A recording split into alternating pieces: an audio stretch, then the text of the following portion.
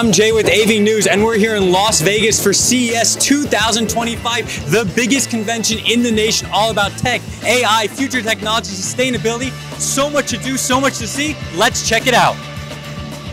We're here with Apollon, right? Am I pronouncing this correct? Yeah. I'm Jay with AV News. Nice to meet you. Yeah, CEO of Apollon. Yeah. Pleasure. Can you tell me a little about your company and what product you're showing today? Okay.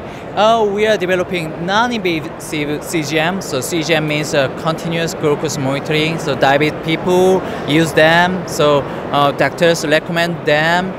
Insurance covers them because the diabetic people should monitor their blood sugar. Of course. Yeah. Ordinary lives, but pure than 10% of patients use them because the cost comes first, pain is next. The existing CGM needle sensor lasts just 10 days for just replacement, but we eliminate microneedle, so we can cut costs more than 50% compared to existing CGM, and no pain, more accessibility. So we can transform the diabetes care. So the non-invasive CGM is kind of the holy grail in healthcare. Okay. So we just completely the clinical trials with MIT. So this product is our collaborating with MIT. So based on the data, we get the solid human data. So we can get we could get the confidence that we can get the first FDA approval non-invasive CGM. So Wow. So later this year we plan to do the clinical trials with Joslin Diabetes Center from Harvard. Okay. So that's a large human scale, and then based on the data we go to the FDA submission for approval. So within 3 years, within 2 or 3 years, we can go to market from the US to the other countries. Yeah. Wonderful. First of all, congratulations. Thank you so much. I just learned so much in the past minute of you talking to me. So we're looking at a healthcare solution that's non-invasive for diabetic patients, that no needle that monitors glucose levels. Yes. And I think I heard you correctly. You'd be the first FDA-approved non-invasive glucose monitoring of any product in the world. Nobody. Yeah, nobody. And you're collaborating with MIT. And then you're going to move the study through Harvard. And then from there, you're hoping, of course, with healthcare products and healthcare solutions, it always takes time to get to market.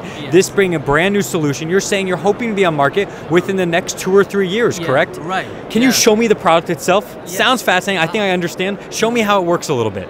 Oh yeah. So we have a single laser the system. So we shot the 830 nanometer laser into human body, and we can detect glucose signals from the interstitial fluid in human body. And we can miniaturizing this device, eliminating some components. So reduce components and a smaller device and improving the performance. So our error rate is compared similar to the existing CGMs. So we can get the FDA approval because our performance similar with the existing units, existing CGMs, and maintaining small form factor.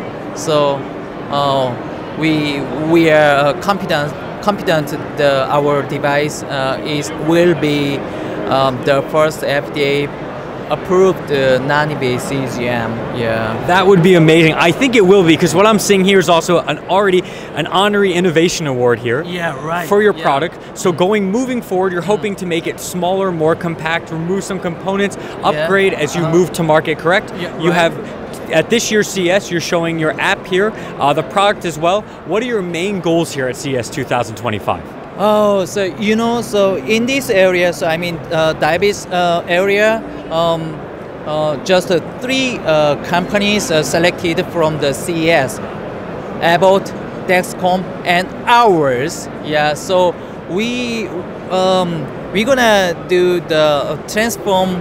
We're gonna transform the diabetes care area, and so we're gonna change people's lives with diabetes. There you go. I think that's where we should end our interview, because it's so good. I'm here with Apollon, and their goal is to change the lives of diabetic patients with this state-of-the-art technology that is using non-invasive technology for diabetic patients that would be the first. Is it first in the US or first in the world? Yeah, first world. First in the world. They're going through FDA approval right now, working with MIT, running their study through Harvard, and hopefully will be on market soon. If you want to come down, check them out to get more information. Diabetic patients, this could change your lives. Thank you so much for your time today. Thank you so much. Yeah. I really appreciate it. Thank you. See you.